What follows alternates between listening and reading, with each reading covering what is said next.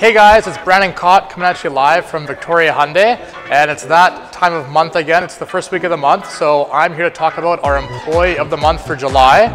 Lots of people stepped up in the month there. Lots of people, it's summertime, people are on holidays, right? So we had techs on holidays, I had advisors on holidays, I had people in sales on holidays. So lots of people stepped up and went above and beyond, helping everybody out. But there is one person who had a really great month, and it's one of our newest salespeople. His name is Isaac, okay? He just started with us about halfway through May, so it was his second full month, and he finished second on our board actually. He finished number 2 out of all of our sales staff. Had an outstanding month. He's also, he's Korean on our team, so he's fluent in Korean and Chinese, so he's putting some ads out in the papers and stuff like that, getting lots of support and feedback in the community. But yeah, he's absolutely crushing it for us right now. On his second month, finished second spot, and that's super impressive in a business like this, especially with the times we're at right now. So we're gonna go find him, and I'm gonna give him a gift card to the old Cactus Club, so he can go for a nice little dinner there.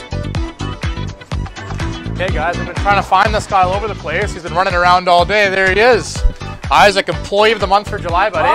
Second month, there we go, man. Gift card to Cactus Club there. Congratulations, man. I appreciate it. Finished number 2 on the board on the second month of the business. So. I appreciate it. Yeah. Thank you. Okay, thanks guys.